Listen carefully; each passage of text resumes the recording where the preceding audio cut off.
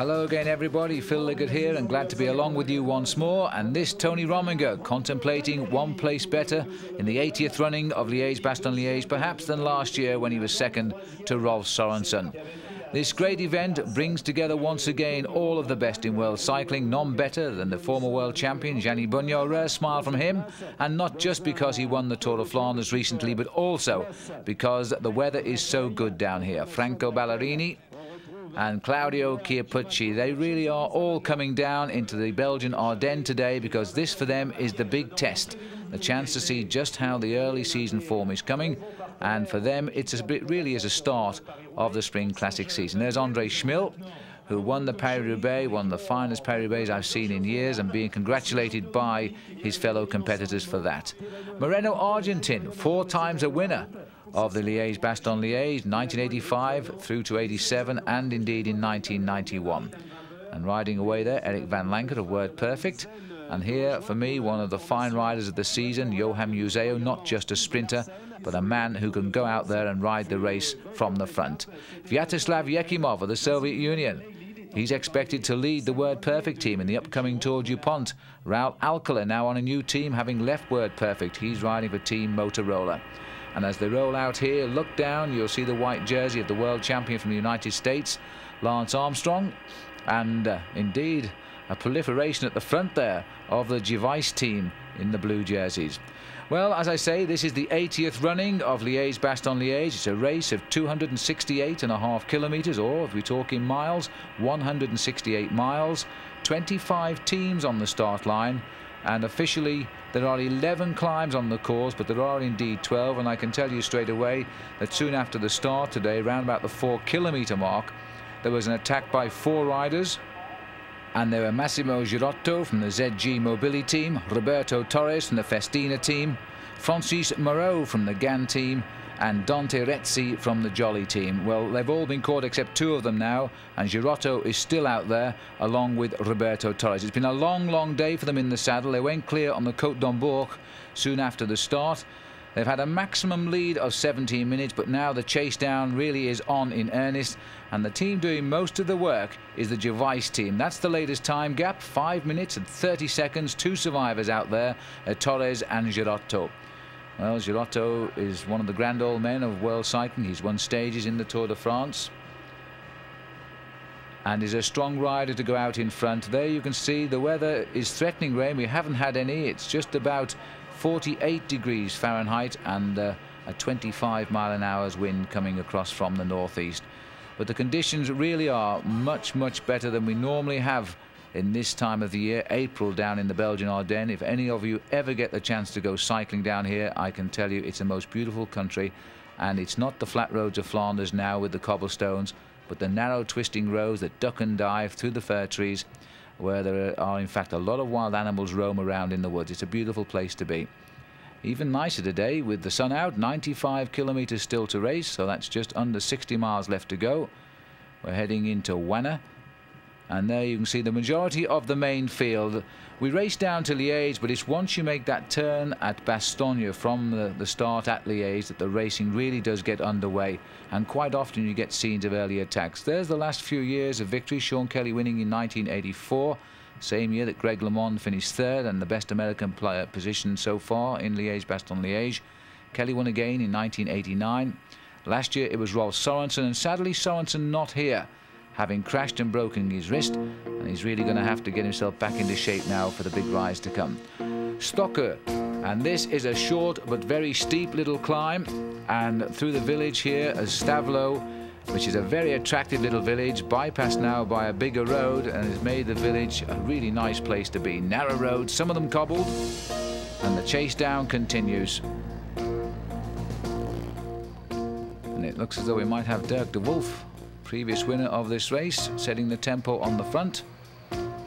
And what a tempo it is too. Little Tony Rominger on the left of our picture, sitting in his saddle, keeping the cadence going well. Now he's out of the saddle to keep up with the pacemaker. Look at Lance Armstrong too, riding right at the front. Armstrong been a little unhappy with his form so far, but Motorola tipping the wing today, saying he's going well again before the start. He missed out on Paris-Roubaix, and I expect he was pretty happy about that when he saw the conditions of the day. But Rominger now setting the pace. A little bit of a surprise so early on in the course here, as Rominger rides strongly up the front, and quite clearly Armstrong has decided to mark Tony Rominger, who's made no secret about the fact he wants to win this race. Rominger too has been away training in preparation, and Armstrong firmly latched onto his back wheel.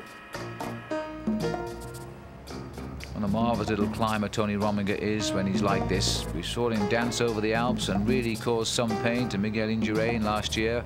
He won both of those Alpine stages of the Tour de France, but he couldn't shake off Indurain. But I wonder, you know, whether in fact he will be an even bigger challenge this year in the Tour de France. Number 2 in the world, and the man who's number 1 is of course Miguel Indurain. But this little breakaway beginning to establish now, and Rominger is the rider setting the pace.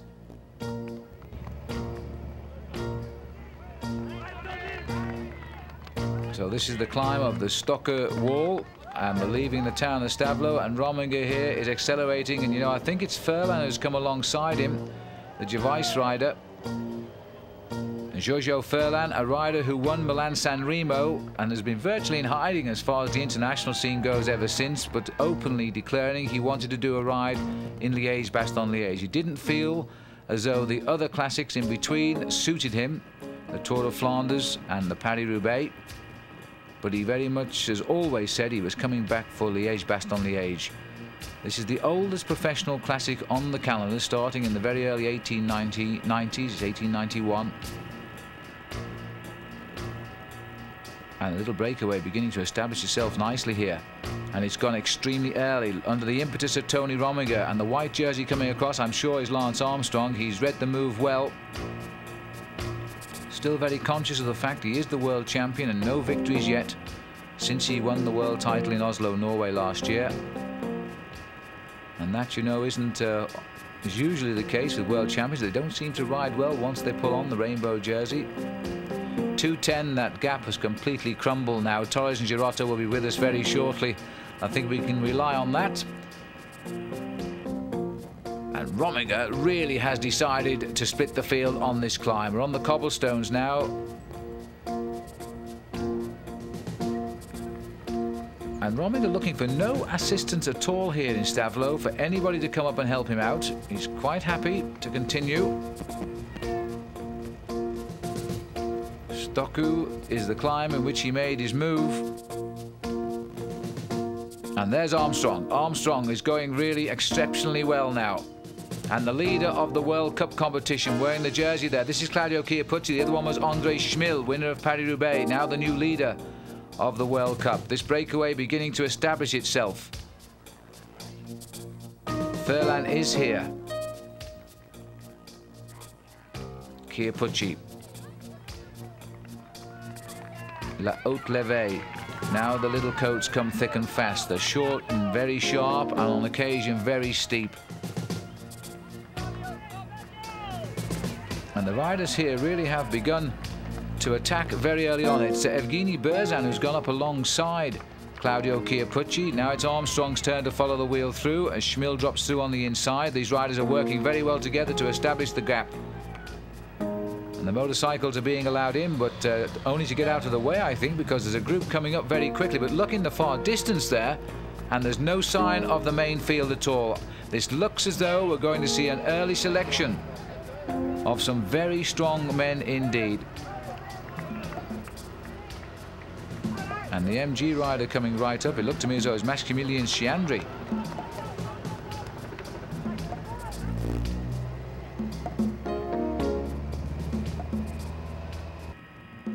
Number 41 was Moreno Argentine. So the man of the Belgian classics is here again. And still to come is Flèche Wallonne. And he'll be riding that as well. And he's always excelled in what used to be the Ardennais weekend. They used to hold the two big races on Saturday and Sunday, and that was quite a tall order. And Chiappucci bridging the gap very quickly because the pressure is still being applied, I think now by Evgeni Berzin. But they're trying rapidly to keep this breakaway going very strongly indeed. It was all started by Rominger, who at the moment is the middle of these three riders and content now to see the rest of the riders put their 10 pennyworth in and consolidate this breakaway.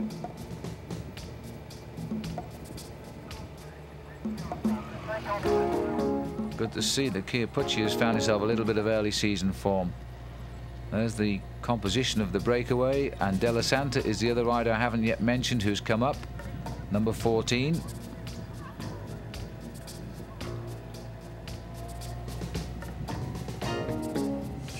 Well, they're leaving themselves the best part of 55 miles to survive this, and Rominger is just having none of it. He's even going faster now. Armstrong marking the move well. The only Motorola rider that we've seen come to the front of this group. He's watched the moves, he's followed Rominger. We're on the way back up to Liège and then the suburb. This is Edwin van Hooijdonk here. Now he must be at the head of what is the remnants of the peloton just at the moment. Word Perfect really could do with a good result right now. They're not having a great start to the season. And Van Hooijdonk is trying to bridge the gap. He's recognised that the train is departing from this particular station because the Mavic team car has now been called in, which gives us at least a 30-second advantage. And Van Hooijdonk is going to have to work hard to get across. The Vice team well represented here.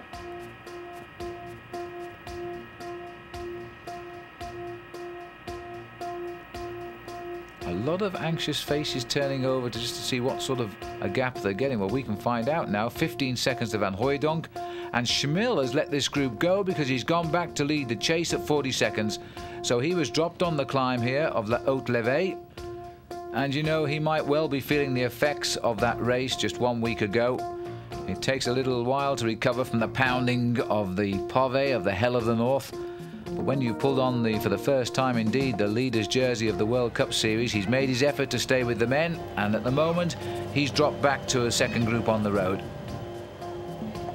This is a wonderful course for the attacking rider. The roads are narrow, it twists and turns, you're always out of sight once you've got about half a minute. Onto the Côte du Rocher, 4-kilometre climb, which is a fair climb, this one, but it's not as steep as the regular ones. And Della Santa, Stefano Della Santa, sitting near the back here. Valuable teammate to have along for Tony Rominger. And he's also having what is for him a great start to the season. Won the overall classification of the Ruta del Sol, and also he finished a stage winner and overall winner of the Catalan week as well. So he's had 5 wins already. And he's a rider who will be a valuable ally to Rominger. Lance Armstrong is going to feel a little bit alone out here and looking very, very prominent in the World Championship jersey. But I have to say right now, he really does look good and strong. What a fairy tale ascent to the top of world cycling this man has made. From an ex-top triathlete, he's broken in a big way in just 2 seasons. Moreno Argentin, the man of the Ardennes. What a lovely rider he is, but he's searching for some form right now.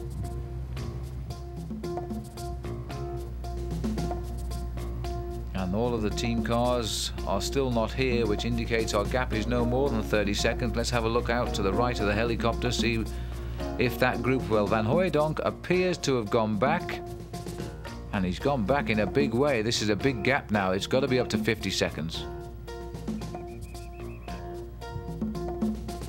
Over the years, there have been some terrible weather conditions, especially the year that Bernard Hinault won this race, when only a handful of riders finished the course, and indeed it's 55 seconds to the Schmil group, and the main field are losing ground. And I think they'll lose a little bit of their impetus too, because the teams that wanted their men away, I think have got their men away. The big name that's missing is Gianni Bugno, and the Polti team. And Andre Schmil is settled down in the second group on the road. He may recover.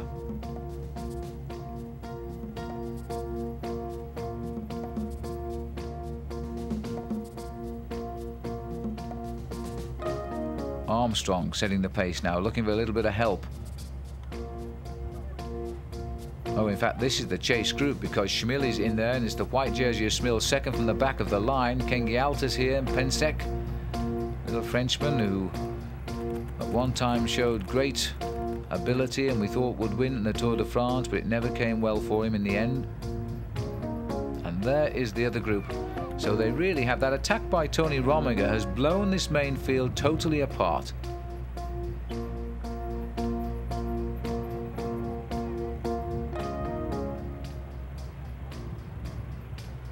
The Lotto team, Peter Farazijn is one of the riders down there for Lotto.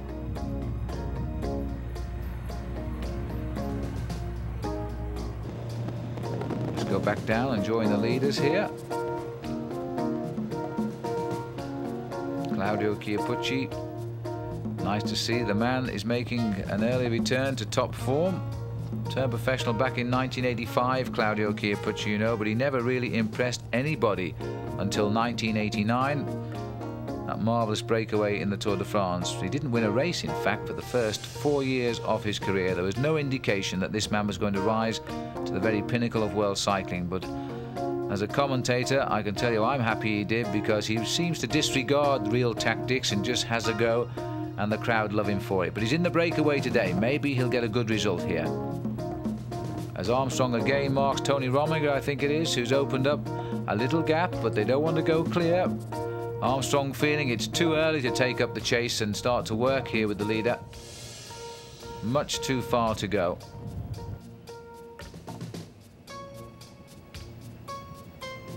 Well, I think Armstrong really is feeling his strength today, and he's feeling good. And look at that, 24th in the world ranked of cycling at the moment, and that despite only his second full year as a professional. Without putting too fine a point on it, well, many people often ask me how one visits the toilet on the road. Well, if you don't like it, you best turn away now.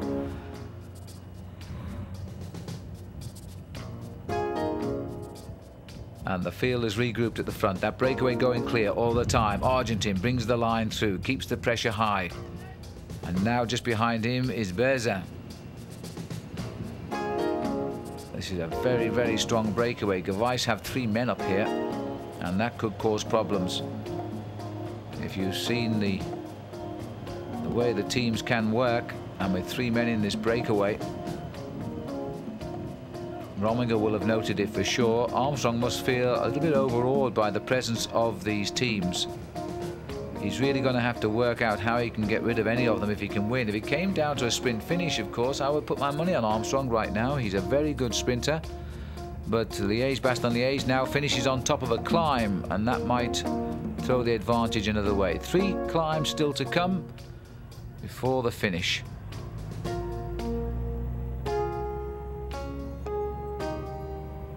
These stunning little villages in the Ardennes. Number 45 here at the back of the field, and just keeping the pace nicely together. This is the chase group here, and nobody, although the faces are serious enough. That's Pensek. There's Andre Schmil. And these riders are just trying to get on terms, but they're still losing ground, in fact. And they're not anywhere like getting on terms just now. And the big team that's missing in both of the groups is the Polti team. Haven't got a rider up here at all.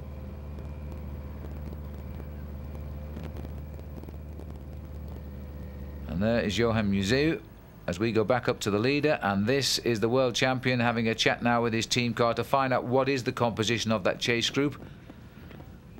And really, if Lance is careful, I would spend a little less time now working to consolidate the breakaway, a little bit more time leaving it to the others to do the work. He can afford to do that legitimately as the only Motorola rider in the breakaway. And as you can see now, the Rominger group pulling well clear with Armstrong. Almost 2 minutes the gap.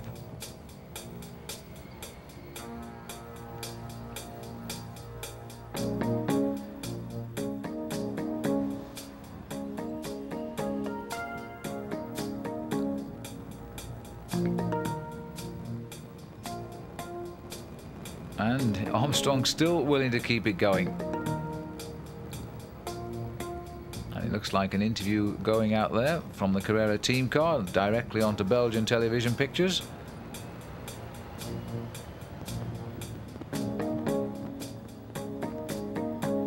Côte de la Redoute, 5 kilometers or 3 miles to the top. This is an absolute brute. Has often been the springboard for the riders when they jump away to victory. These are the 5-6 leaders now of the 80th Liège-Bastogne-Liège. The La Redoute climb starts when you climb away from the village of Remouchon. It's short and very steep. It's 1 in 5.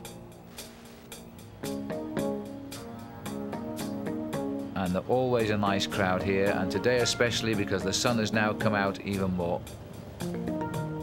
And the favourites sitting here at the back. The favourite indeed, the man who forced the attack that wiped out the breakaways. And now Tony Rominger has got 1 or 2 other problems on his mind. I don't think that Moreno Argentine has the strength to cope with Rominger yet. There's no indication of that. In fact, as I speak, Argentine has been slipped away from this group back to 45 seconds. I didn't see him go. And Schmil is closed in a little bit with his group at 1:32, but they're now preparing for the climb of La Redoute. It starts gently, but it soon kicks. You climb up past the main motorway to Mons, which runs on their right shoulder. And then it goes into very narrow roads, and there are always thousands of spectators up there to shout the riders over the top.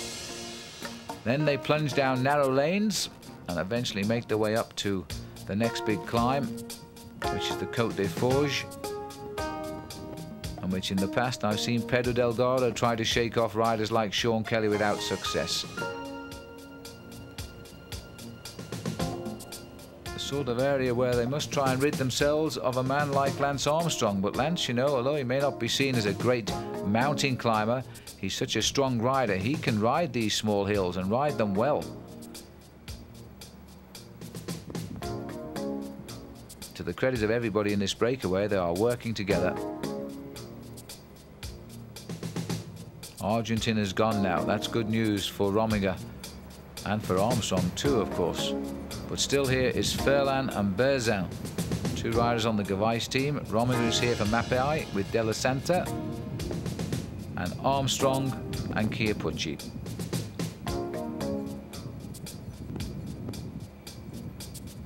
Rominger goes through. Where's number 11?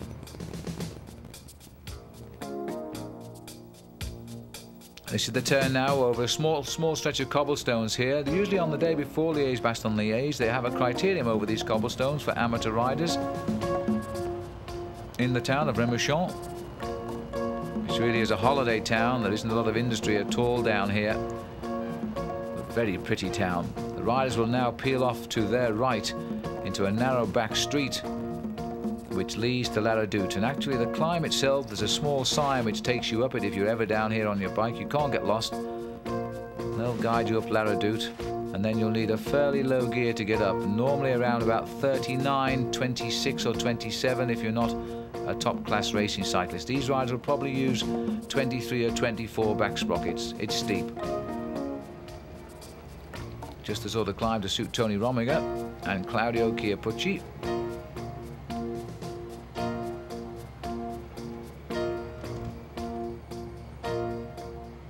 And quite clearly Armstrong not afraid of what's to come, straight up there at the front.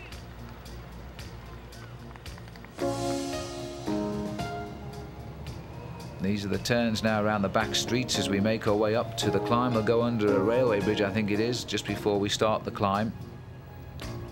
And it's a straight road for a while as you climb above the motorway, the autoroute on the right-hand side. And if tradition prevails, we'll see all the cars stopped, which, as you probably know, is totally against the law, but I'm afraid you can't stop the spectators doing it. This is cycling mad Belgium, and I'm quite sure we'll see the cars just simply stopped to watch the passage on the lower road of the 80th Liège-Bastogne-Liège. Little Tony Rominger dancing on the pedals, Armstrong in second place. Claudio Chiappucci seems content to ride last man at the moment.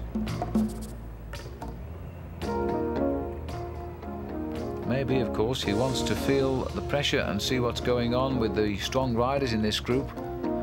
He may not be that confident he's got the form for the last couple of climbs in this race.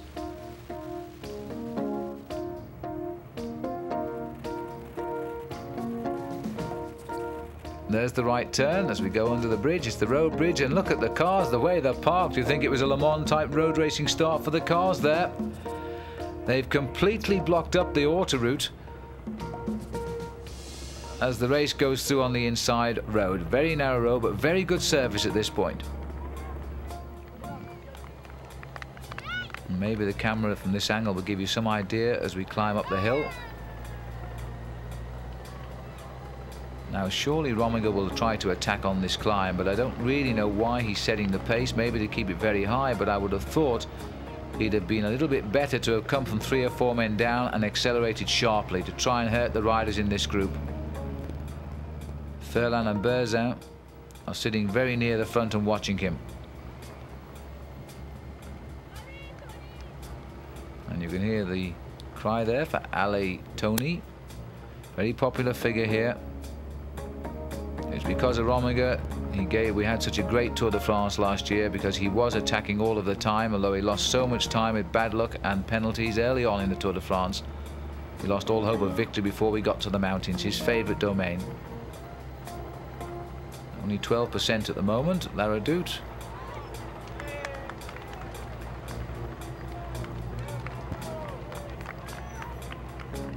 Chiappucci dodging around with the wheels at the back, 3rd overall in the Tour of the Pays Basque in Spain this year, but no other real result to his name.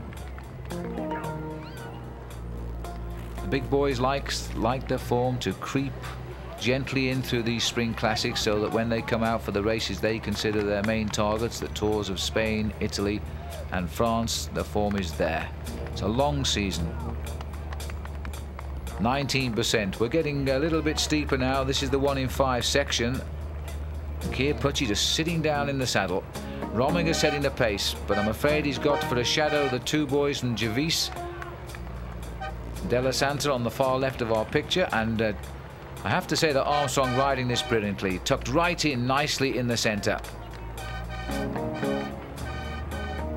You can hear the cars behind blowing the hooters. This is to keep the crowd back now because they can in fact narrow this road down to just the width of a couple of cyclists. It's a very narrow climb. And Rominger setting a terrific pace up here, but he's hurting nobody. Although I suspect he's hurting them, he's not actually breaking their spirit at all. Ferland and Berzin. Berzin the rider just in front here of Chiappucci. What a superb piece of riding though by Armstrong particularly, yes, but by the man at the front here, Tony Rominger. And in fact, Chiappucci's in a little bit of trouble, but he's going to be safe if he can just hang on a little bit longer because we flip over the top and go round to the left of the course there. And they have climbed this completely as a group, and I have to say I'm a little bit surprised. I really thought that Rominger might have tried here to have broken 1 or 2 of them. There's Berzin, number 42. He's come to the back and right alongside Rominger now, just to remind him he's not feeling too bad, is Jojo Ferland. Been a professional now. This is his 4th season as a pro. Ferland started well in 1990 when he won the Italian national title. That was his only win of the year, by the way, and he was the champion of Italy. And don't forget, this was the sort of area when we started the big Italian Renaissance. And then he came good in 91. He only got 1 win, but we started to see he could ride the big races. He had a 7th place in the Tour of Switzerland, which many riders use as a warm-up race for the Tour de France. Top of the Côte de la Redoute. They'll be sprinting for the prize at the top because there's a championship of the mountains. And I wonder if Rominger is going to continue to push for that. The early breakaway wiped out quite a few of them, but not before Rominger wiped them out on the climbs.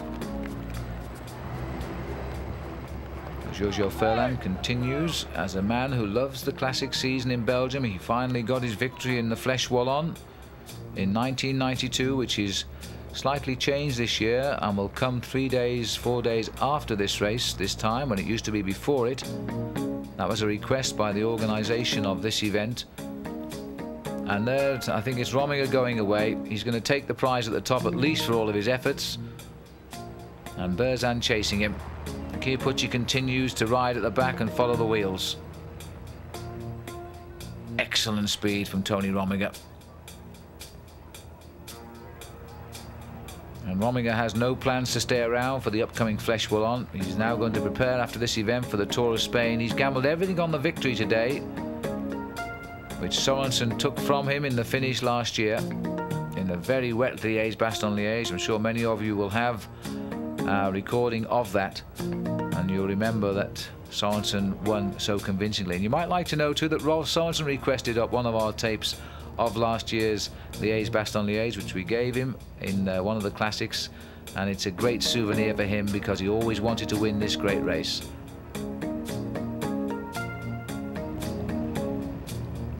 Now the narrow roads over the top. Sharp right, general regrouping. There's no real descent off the top of La Redoute for a little while. That's why if you do get dropped up the climb, you don't normally get back. And for that reason, it does appear that they've kept a very tight formation indeed on the climb. This is Giorgio Furlan, winner of the Flèche Wallonne. Had his best season last year when he finished the season in second place in the Tour of Lombardy. Now Chiappucci and Lance Armstrong. Armstrong not prepared to go with Chiappucci on the attack, keeps on looking round. So just a shade over 37 kilometers to go down to the finish. That's about 24 miles. And the field is regrouped again. And I can tell you the chase group behind have collected up Moreno Argentin, containing Andre Schmil, but they're losing ground on this group completely now. So we could be looking here at the breakaway. Now I'm sorry about this little bit of picture breakup. It's not a fault on your tape, by the way. This is the way that where they film. We call it a microwave system, which uses the helicopter, and the motorbike you can see down there sends us the signals. Occasionally the trees cause interference from the signal, and therefore we do get this little bit of picture breakup. But there's nothing we can do about that. But I think you'll agree these pictures generally are magnificent, that they come from our hosts at Belgian television. The field is regrouped, and judging by we're looking down there, so too have the motorcycles. They've managed to get through on the narrow roads and move on towards the Côte des Forges, which is the next big challenge and the last real challenge before the finishing climb itself, up in the suburb of Ans. And there's the confirmation of that. One climb to come, the Côte des Forges. Furlan, Lance Armstrong, De La Santa.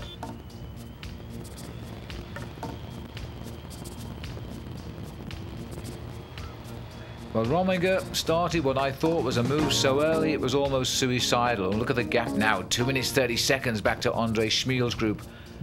Well, they can expect no help from Moreno Argentin, of course, because he still has his teammates up here. Berzin and Furlan.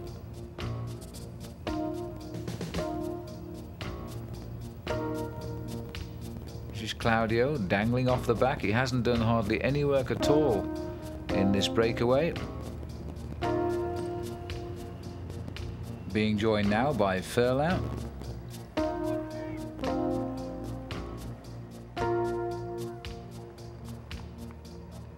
May have been back to the team car to check out what's happened to the team captain, Argentin.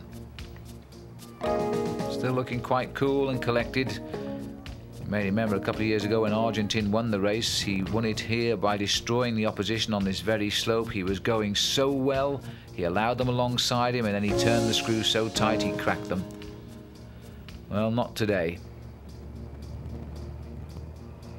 There's Giorgio's previous performances in Liège, 8th in 1992, 7th last year. He has, of course, won the Flèche Wallonne, the other half of the Ardennais Classic.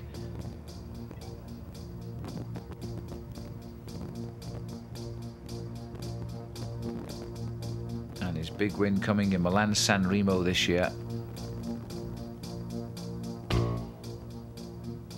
And De La Santa. It would be a marvellous result for him, but I think he'd be a little bit handicapped by the presence of his team leader, Rominger.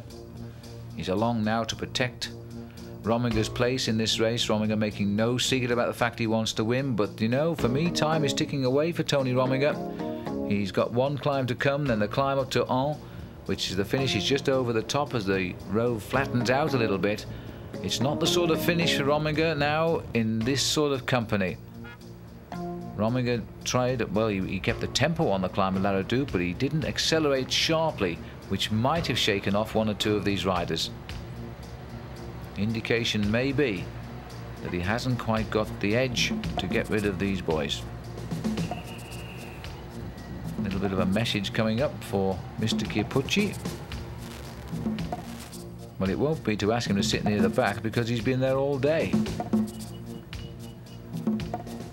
But I feel that Chiappucci is riding a clever race. He has no teammates in this group.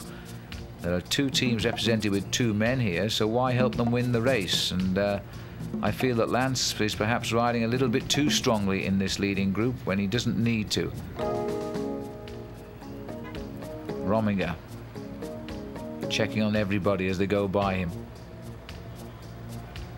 There's Lance going through again. Similar erratic style to Chiappucci. He's always in the saddle and he's out of the saddle, keeps his rhythm high that way.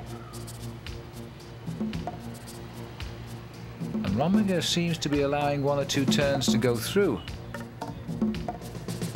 No, maybe not. He's gone through this time. He may feel he's just negotiated Lance Armstrong to be where he can see him. He may have already sensed that Armstrong is the man to beat now in this breakaway. Well, American riders have never won Liège-Bastogne-Liège. Greg LeMond had a 3rd to Sean Kelly a few years back. That remains the best ever finish. That was back in 1984. And victory now, well, when you're world champion, that would really put Armstrong into the class of the big-time bike riders of years gone by. Eddie Merckx won this race no fewer than 5 times. And, of course, he was world champion on the occasion as well. Steady progress towards the Côte des Forges. Main road climb. And once you get to the summit, you flick left and you dive down towards Liège itself. But no longer the flat finish where the sprinters could come back into play as Sean Kelly did when he finished ahead of Phil Anderson and Greg LeMond that year in 1984. Now you go through Liège and up the back suburbs and the nasty little climb to the finish. Well, that again is a reminder of the group. 3 Italians. What a great season the Italians are having yet again. They go from strength to strength, and so does the sport now in Italy because of the success of their riders. Italian press and Italian spectators very hard on the riders when they don't get the results they require.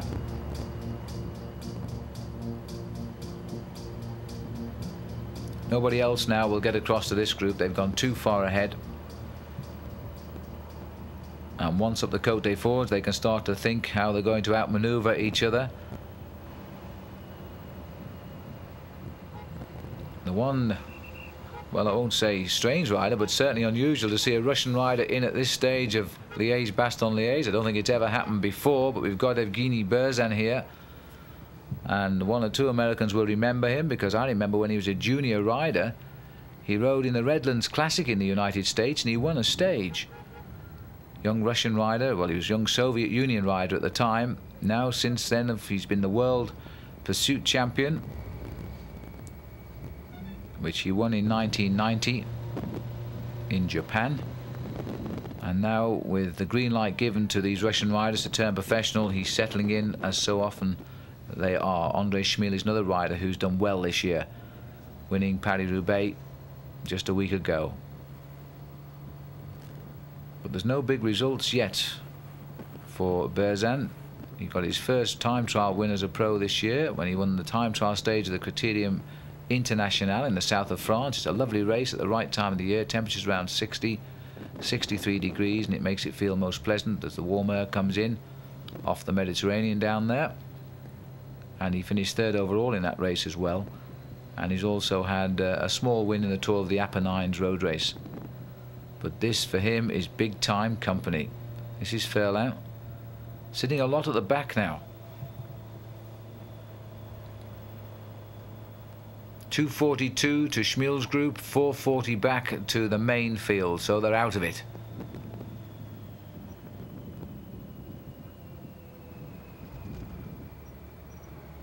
Della Santa still prepared to work hard with his team leader alongside him. And a very appreciative crowd.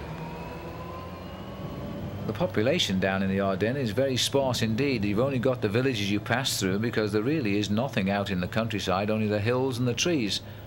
So it's not like in the area of Flanders in Belgium where you get thousands of people watching and great enthusiasm.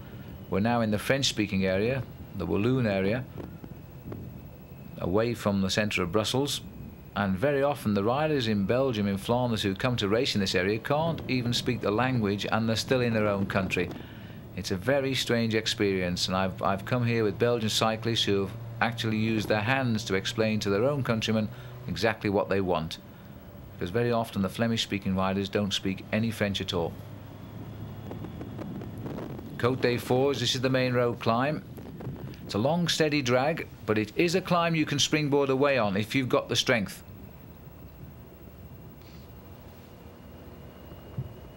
Last drink for Fairlane, sitting there at the back of the group where he's been for a little while now. Lance Armstrong's never ever shirked his bit of work at the front. He's always come through. It looks as though Chiappucci's now beginning to test the riders too, getting a bit more speed out of him. Rominger right on him and watching him.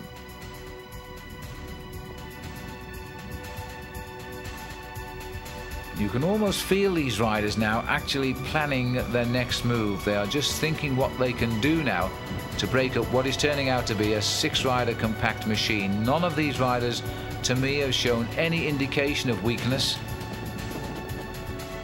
One or two have missed their turns, but it's not because they're tired, it's because they're playing their cards. They know Rominger's ambition to win this race, and there he is. Chiappucci would just love to get a result like this here.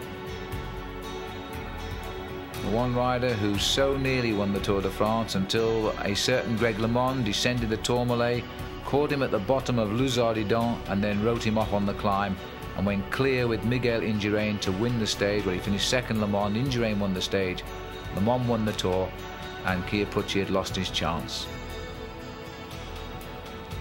I think basically anybody who loves the sport would love to see Chiappucci win that great race.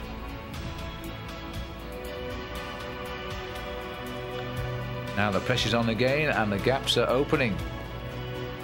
Armstrong right there, marking every move, following Della Santa through. Rominger forcing through now Berzin. Berzin allowing the speed of Armstrong. It's Chiappucci, I beg your pardon, the speed of Chiappucci there, saying, well, come on. He really has found his strength now. The gap has opened at the back and it's taking a little time for them to close it down. Armstrong is just below our picture here. But they're all basically together. 15 miles to go. Once they're over the Côte des Forges, the only other challenge of the day is the finish.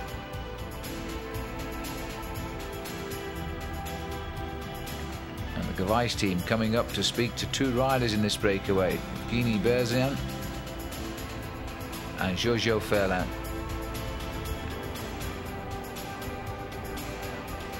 And Rominger again riding close formation on the steeper section of the Forge, 10% or 1 in 10, just under 2 miles the climb.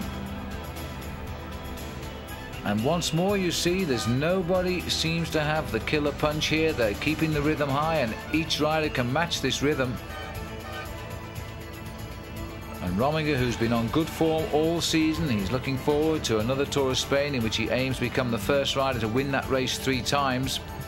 Started off well this year with his 2nd victory in Paris-Nice, a race he said he really didn't think he could win, and all of a sudden in the last day he snatched it and took it out. And Berzin, who finished 3rd in the Criterium International, might be worth noting that Rominger finished 2nd in that 2-day race.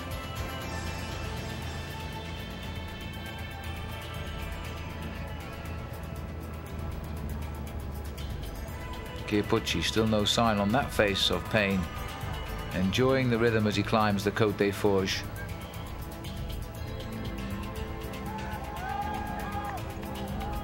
Sitting at the back, Fairlane. A little bit of time out for him this last few miles.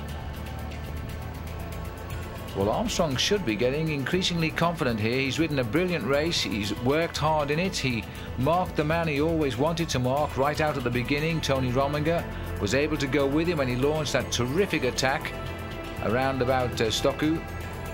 and then has never tired of helping this breakaway along.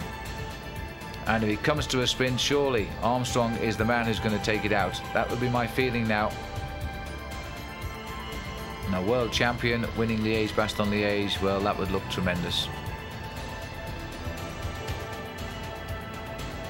At this point, the hill is beginning to level, and there is no sign whatsoever of these riders cracking. None of them. Chiappucci has set the pace on this climb, continues to do so, and when he feels good, he always does this. He looks around, he points at them, he cajoles them to come through, and Della Santa has clearly said, I'm not interested in coming by you. And Tony Rominger has got the wheel of his teammate now, Della Santa, and that's Della Santa's job, to look after Rominger. There's Rominger. A little bit out of breath, but having no problems other than that. Della Santa having his best season so far, and Armstrong going round them both, taking a nice big look into the eyes of Claudio Chiappucci and taking up the pace himself. He really is confident. And I'm just wondering now why the two Mapai riders have turned off the pacemaking. If they're not going to work, I really would have expected Rominger to have launched a really strong attack to try and break up this group. He can't possibly believe that he can beat these riders in the finish, even though it's an uphill finish. I don't think he'll be strong enough to shake them.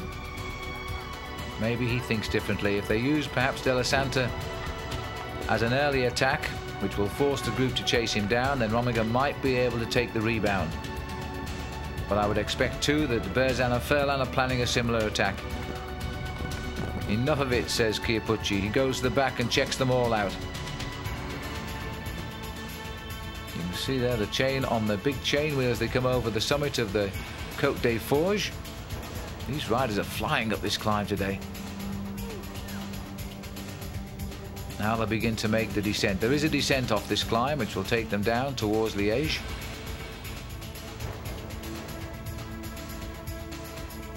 Well, at least the riders can't believe the luck that the weather has turned out so delightful here for this one. The 80th running, perhaps deciding that this should be a correct way to celebrate what is notoriously a bad weather classic, as we're now inside the last 12 miles to the finish. Rominger, a strange position, Rominger. Straight arms, pushing himself back off those handlebars all of the time. Not so with Berzin. He still rides with that lovely pursuiter's style, which he won the world title back in 1990 for the old Soviet Union. Berzin is now a rider who settled nicely into this event as a pro. And Jim Okovits here, the manager of Motorola. Well, it would be nice to be a fly on the wall now, because I don't really know what Jim could tell Lance other than to take it easy and plan something near the end, because he's got the sprint, not to work too hard. The group behind is not coming back, so there's not a lot of point now in wasting your energy to tow these riders to the line and lose the finish.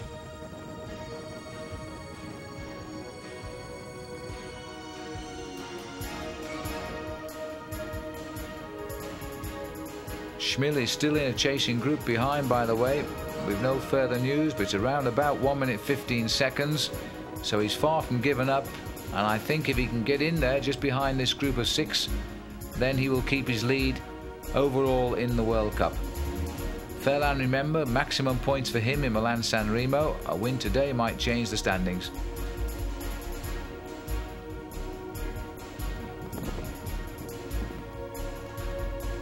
Berzin, cool, calm and collected as he rides along.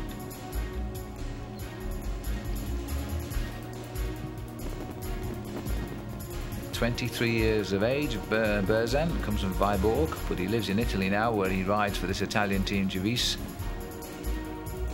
This is the descent off the Côte des Forges. Lovely fast descent, sweeps way down. Riders should be able to do around about 50 miles an hour on these good roads on the way down.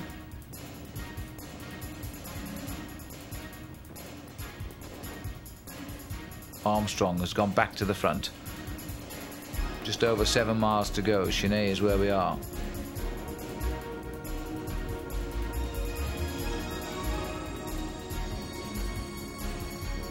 Good to see a world champion rainbow jersey setting the pace in a great classic. This will give Lance Armstrong now great confidence for the rest of this season. Enormous pressure when you're world champion. Everybody looks at you. At the start, you're always introduced to the crowd. You're expected to ride well. When you ride well, they don't say so much well done because they expect you to ride well as a world champion. But when you don't ride well, they always say what happened. Quick drink there for Kipucci. Oh, the weight of those rainbow jerseys, Lance. The cool face there of Giorgio Furlan. He looks as though he's going down to the start, not nearing the end of Liège-Bastogne-Liège.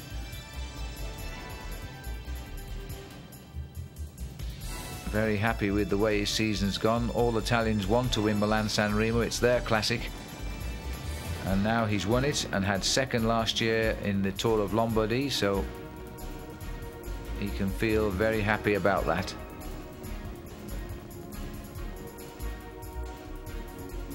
Now it looks as though here Kipucci will be getting information on what is happening behind, and my information is that the group is closing in, but it's still just over a minute. But that gap has come down and Schmill is the man who's driving the charge. No more hills to hinder him. So the pressure once again now is back on this breakaway group. There we've got the 4 riders all behind Armstrong, 2 on 2. Mapai Class and Javis. And you see how they pick out their own teammates here, but Armstrong has actually split up the Mapai riders. He's got Della Santa behind him, but Furlan and Berzin are riding together.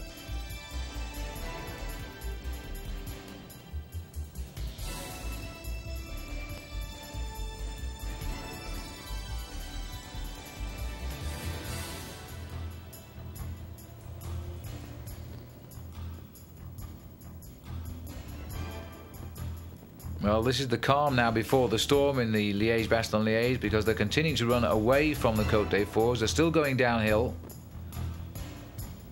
And before you know it now, we shall run into the city of Liège, which is a beautiful city,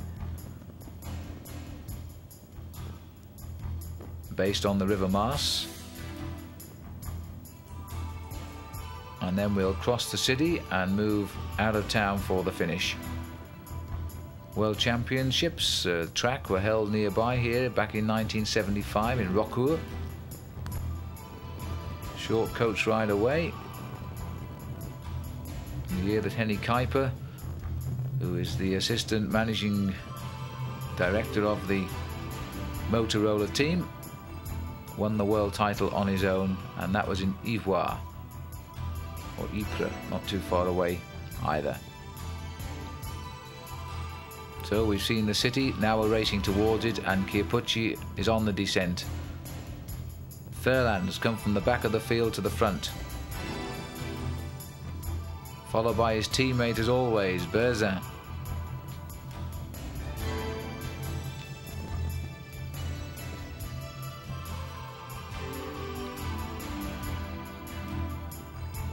And we swing with all our glory into the streets of Liège now. Flat road as we make our way across the city.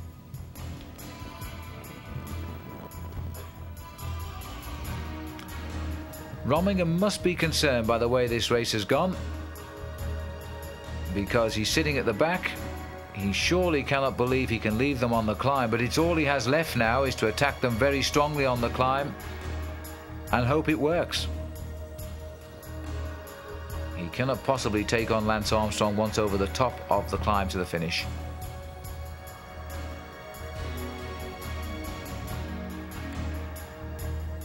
It's a long way across the city, mostly on these split roads. And we have to cross the river as well. We'll choose one of the bridges and then we'll make our way up towards Ans. There's the River Maas.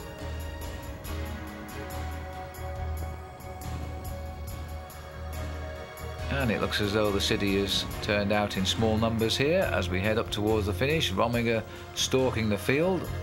Furlan still looking as cool as a cucumber. And might be well feeling that his time has come to win another classic. This is the first classic he's ridden, in fact, since he won Milan-San Remo. He didn't ride Tour de Flanders, he didn't ride Paris-Roubaix. Rominger is in a similar situation and has said he wants to win at Liège-Bastogne-Liège. Wears number 11, by the way, which you might like to know was the same number that Stephen Roche wore the year he won the 1987 Tour de France.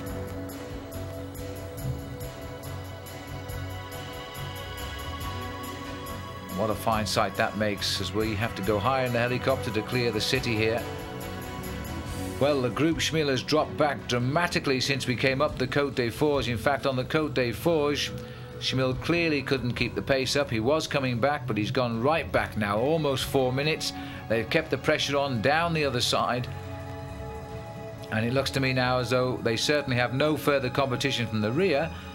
But Rominger has plenty of competition here in this leading group. And there's one of them, the white jersey of the world champion, Lance Armstrong of the United States.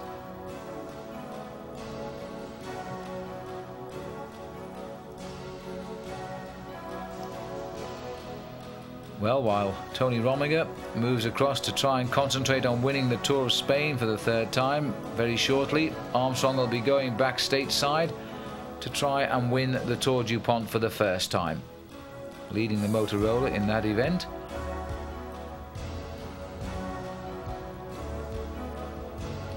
And again, Armstrong has selected to follow the wheel of Rominger. He still sees this man as the rider to beat. He followed him when he broke away, and now he's going to follow him in case he tries it again on the last climb. And I think Lance has realised that Rominger must attack on that last climb, and if he does, we can expect to see Armstrong go with him again. He must be very happy with the return to form here, Lance. He's been away, getting in some valuable training. There were those who said he was overtrained for the beginning of the season, but I always feel that overtraining is a state of the mind, and Lance seems to have straightened that out now. Still looking for a classic victory, Lance Armstrong. He started so well when he turned pro at the end of 1992, the Olympic year in which he really did flop in the Olympic Games, but he came out fighting as a young pro when he finished 2nd in the Championship of Zurich. And then last year, 3rd overall in the Tour of Sweden, 2nd in the Tour du Pont. And we'll always remember the $1 million prize he won by winning 3 races in the United States, which everybody thought could not be done. American champion, world champion, stage of the Tour de France, Lance Armstrong has really accomplished an awful lot in 1.5 seasons as a professional. This will be a natural extension of his honours list if he could win at the Liège-Bastogne-Liège. It's a classic that so many want to win. La Doyenne is what its name is in French. The leader of them all. The roads begin to narrow now.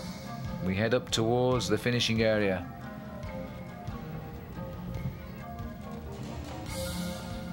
I think it's an excellent finish that the organisation now, which has been taken over by the Society of the Tour de France, so the same organisation that organised the Tour de France, now puts on this with the basic organisation of the Vélo Club Liégeoise, and it has greatly improved. Though a couple of years ago the riders felt this race was becoming too dangerous to ride. You probably remember the terrible crash of Davis Finney when he rammed into the back of a team car and badly cut his face. Laurent Fignon also went down very badly and said the race was now too dangerous to continue. Well, the arrival of the Société de Tour... Oh, and Rominger's hand's gone up.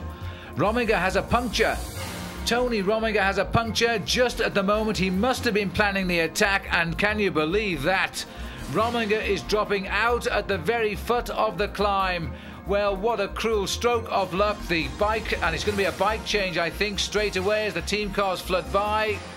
And Rominger had to be pinning every bit of his hopes on this climb.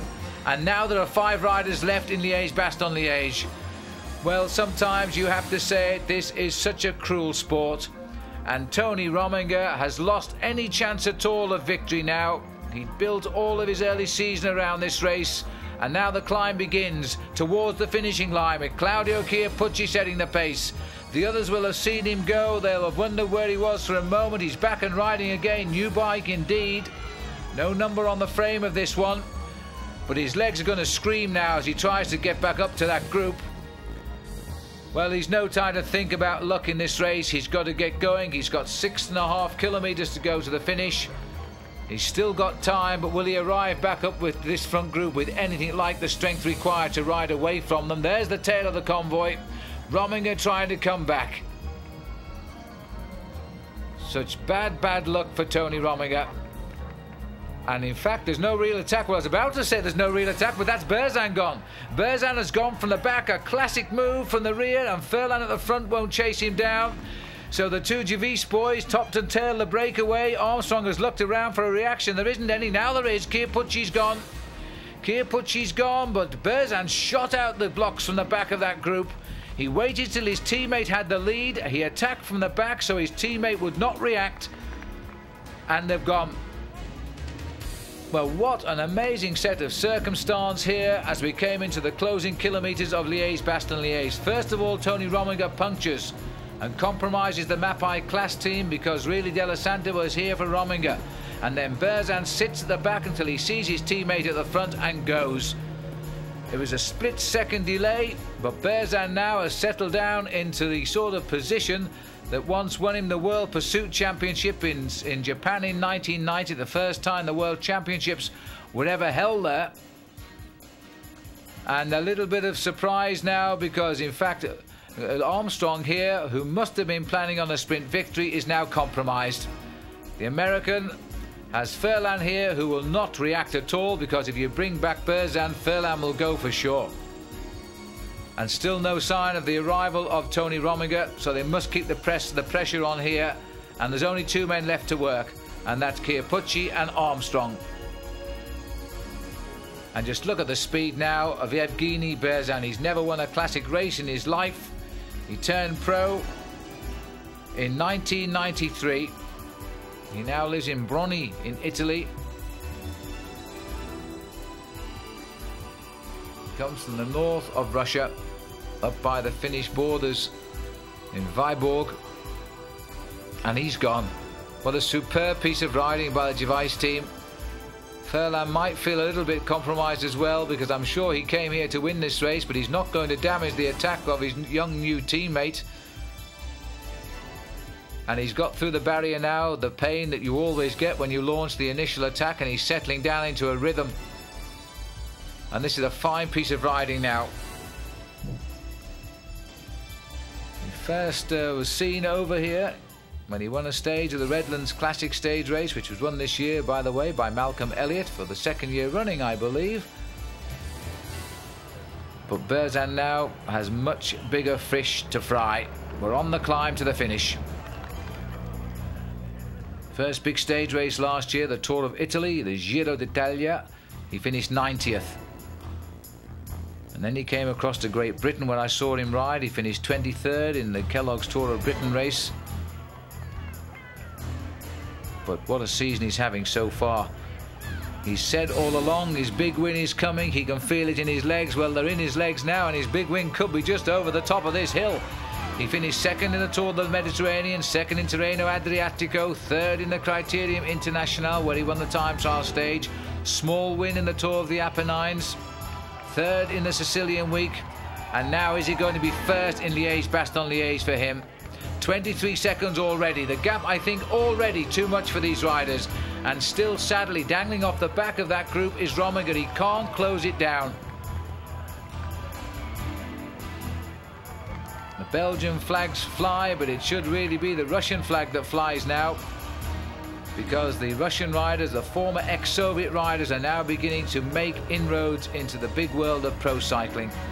We saw André Schmil a week ago in Paris-Roubaix bounce and slither and slide in tremendously difficult conditions to win that and take the lead in the World Cup competition. Schmil is still on the attack, not far off our picture, around about a minute behind. Still should keep his lead in the World Cup, but can't get up here. Rominger is in desperate trouble. The arrival is just 3 kilometers away. Kierpucci, who at one stage looked good for victory, is now having to do all of the work along with Armstrong. There's no more help. Armstrong at the back of these 4 riders must be feeling desperately disappointed. All that Armstrong can hope for now is to finish off second place in the sprint as we go along from the helicopter. The long, empty road. What speed this man has. He tore away from that group. Well, my goodness me, he's gone. Those cars are even in the gap now. It's over 30 seconds. Oh, well, there you are. 32 seconds is the gap. And he's still looking for more. The best till the last. He never appeared in trouble. He was in the breakaway as soon as he saw Rominger attack way off the field at the beginning, out of Stoku. And he's gone. We're being treated here to another triumph from an ex-Soviet rider. The young Russian has a great career ahead of him as well. He's just 23 years of age. He'll be 24 in June of this year, when he might well be riding the Tour of Italy. He looks over his shoulder, but he really shouldn't be too worried now because he has the comfort of the following cars and he knows exactly what that means. It means he's got at least 30 seconds.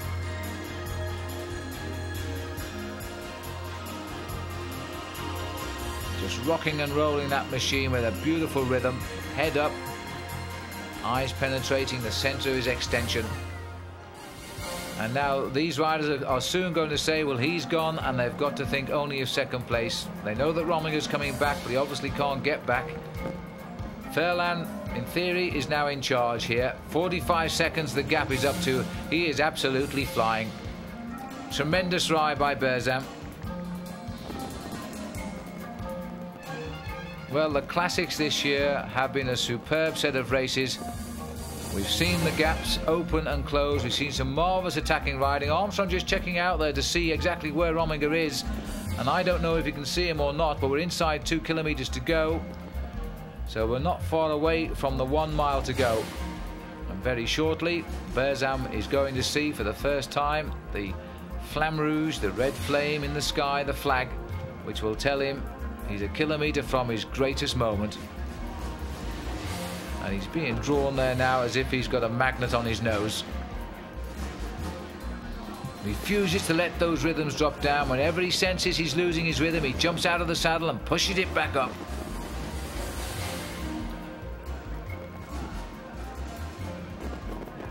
Those beautifully bronze legs from racing in the Italian area in the early spring. I think if they'd been racing in Belgium, we'd probably say they were caused by rain and therefore it was rust, but it's not.